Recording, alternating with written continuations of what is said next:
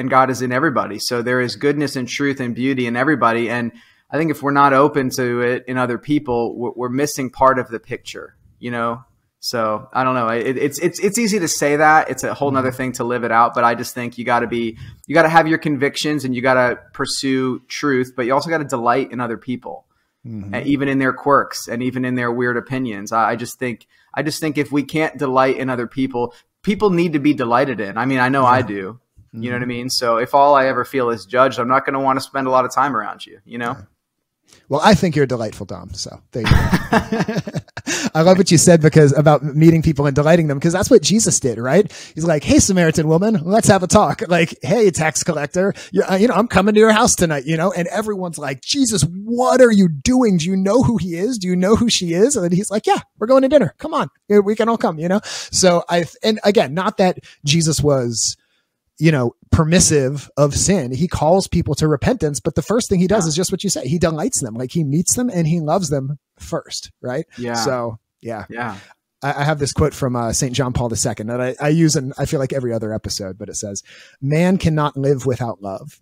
He remains a being that is incomprehensible for himself. His life is senseless if love is not revealed to him, if he does not encounter love, if he does not experience it and make it his own, if he does not participate intimately in it.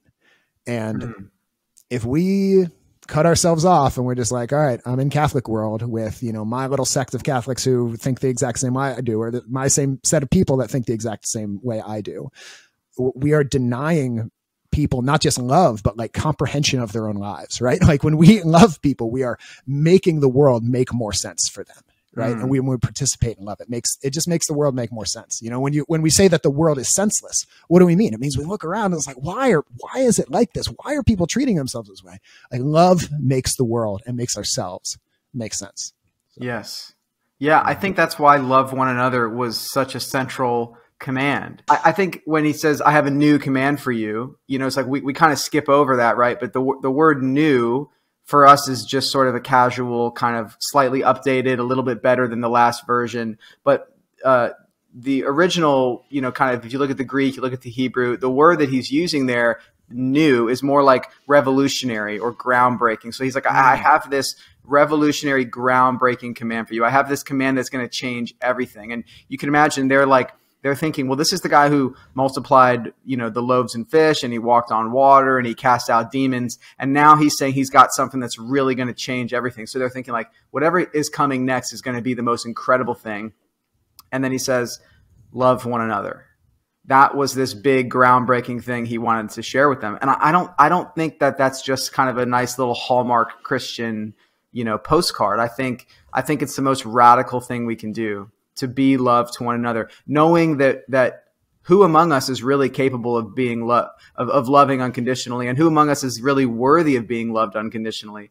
And yet we have to do it anyway. It's the way we're loved by God, and it's the way that he wants us to love others. So it would be great if everybody could experience the fullness of God in their own personal prayer life. But for most people, they're going to need somebody from the outside treating them like Jesus, Dude, preach, brother. Preach. That is so good. That is so good. What it reminds me of, that love is revolutionary.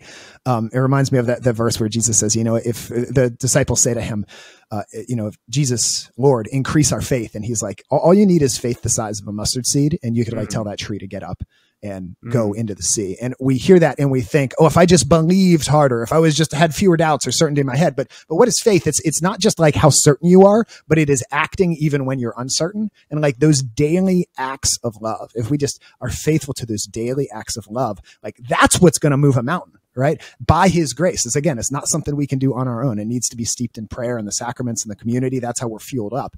But it's those daily acts of loving people, loving our neighbor. That's what's revolutionary. I love it. I take my time, flex like whoa. I take my time, jet, let's go. I take my time, flex like whoa, tell them bye, though.